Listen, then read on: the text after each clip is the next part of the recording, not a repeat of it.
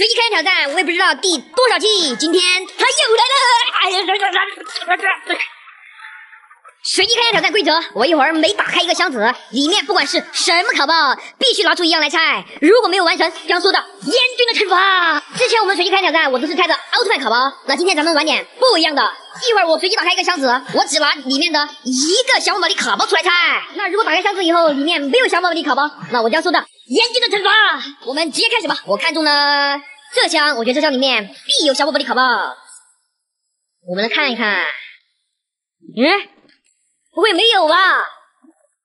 哎，有一盒小宝宝粒的5元包，还有这一箱里面有一盒小宝宝粒的5元包呀，不然我就要受到严峻的惩罚了。先拿着，这箱旁边还有个小箱子，我们把这箱打开。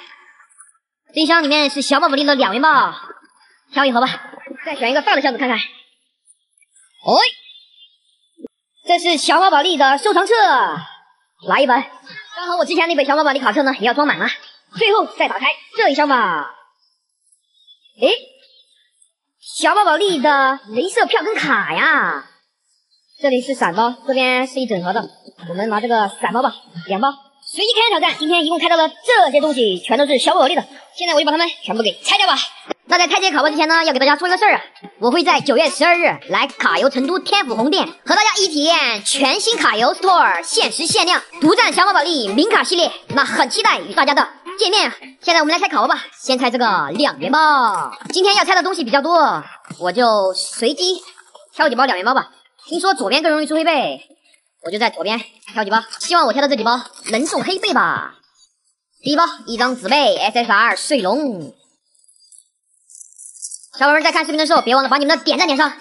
一张育儿卡云宝，这几包会出黑背吗 ？SSR 睡龙。通包，一张育儿夹心糖果，只有这一包会有黑背吗？废卡。接下来拆小宝宝粒5元包，这个是第2弹的。第2弹里面呢，最稀有的就是彩虹画了。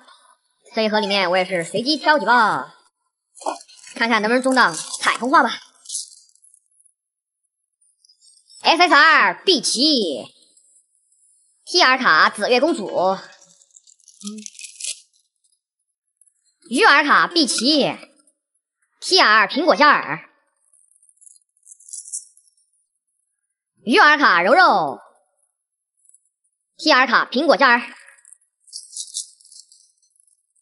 这包只有一张透明卡 ，TR 云宝，还有一包 SSR 醒目露露 ，TR 紫月公主。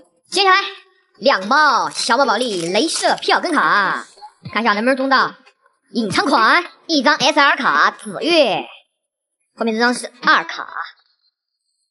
目前为止，这个镭射票根卡里面的隐藏款我是没有中到的呀。